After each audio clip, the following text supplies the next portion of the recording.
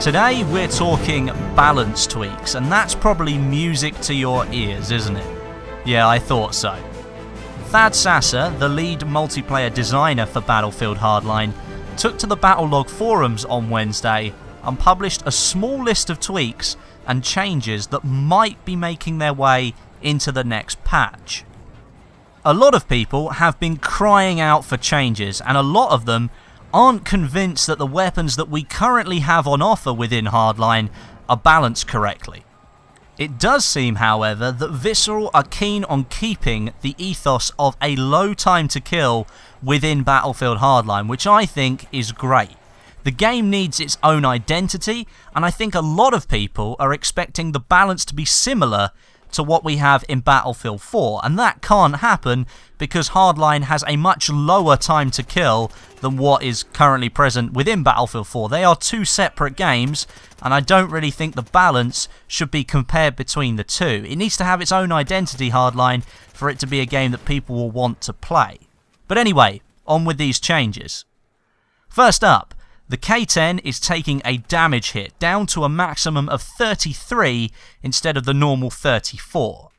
This change will eliminate the guaranteed 3-shot kill at close range for this weapon, and it extends that to 4 shots. This might not sound like a huge difference, as the weapon fires at a ridiculous 1200 RPM anyway, so this change is going to kind of extend the time to kill just a little bit in close quarters, but I don't think it's barely going to make a difference. Number 2. Visceral are bringing the 2 DMRs that are available on the criminal faction up into line with what is present as the cop variant. Both the Sega and the PTR are having their recoil reduced. Now, not having played with the DMRs at all yet, actually, I can't really comment on this change. I don't really think I'm qualified to give an opinion on something that I've never used. So anyone out there who has happened to have used these DMRs, do you think the balance is okay at the moment, or is this a change you think people are going to welcome? Let me know in the comments. Both the HCAR and the HK51 battle rifles are also having their recoil reduced, so they fall more in line with the SCAR H and the SA58. Once again, here, Visceral are addressing the issue that a few of the criminal weapons don't seem to be as good as some of the cop weapons, and I know a lot of players, especially on console, have been having issues controlling the recoil of the battle rifles, and heck, even on PC I've had trouble using those things. They are ridiculously difficult to use. To add to this, all battle rifles will have their minimum damage changed to 25, which means all weapons will now guarantee a 4-shot kill at any range when the bullets are hitting the body or the upper torso. Of course, that's going to be reduced if you hit them in the head, and it's going to be elongated if you hit them in the legs or the arm. But just to be safe, if you're hitting somebody in the body or the upper torso, now with the battle rifles, if this change goes into the final patch, you will be seeing a 4-shot kill for all of them. The 410 Jury, which is the handheld shotgun thing that's available to the mechanic class, will be receiving a small buff too. The damage per pellet is going to go up slightly, which will increase its effectiveness every shot that you fire. The Jury, as I said, is that weird, like, funny mechanical pistol thing that fires shotgun pellets instead of your standard slugs that you would expect from a revolver. It's a little bit weird. It's kind of what you would think like the Shorty 12G from BF4. That thing was a secondary, but it was a shotgun. It's kind of what the Jury's trying to be, but it still resembles a pistol.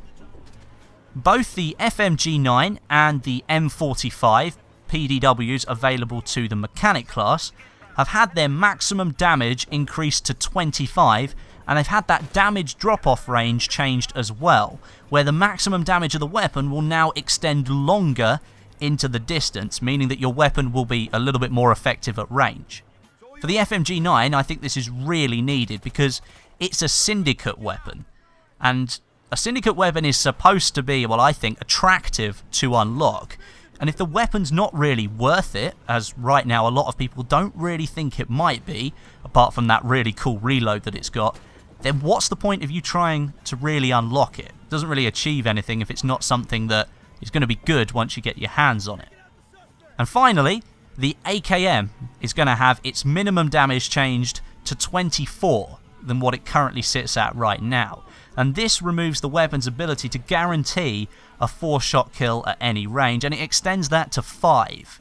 It's a slight nerf to what I think is a really, really good assault rifle right now.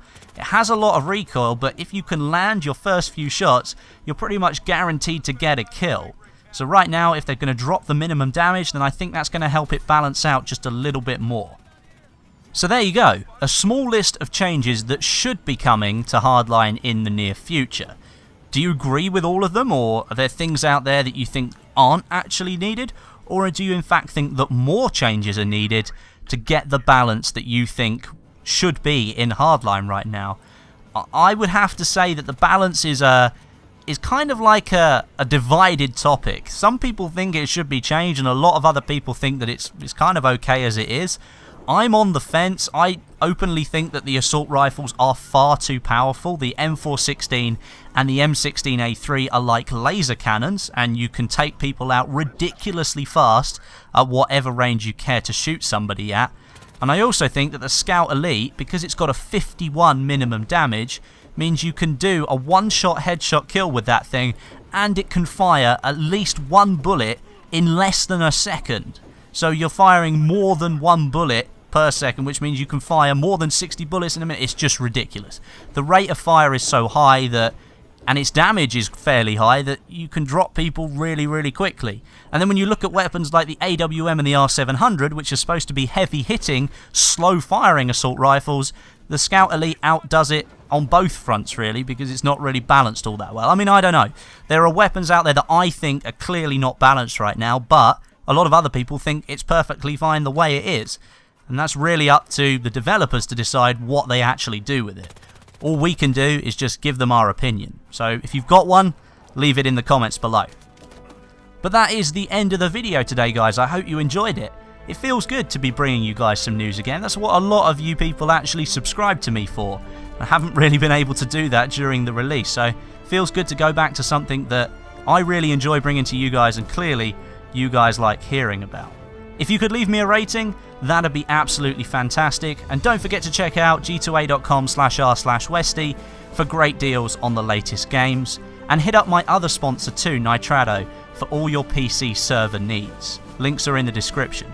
But until next time, my name is Westy, and I'll catch you guys in the next video.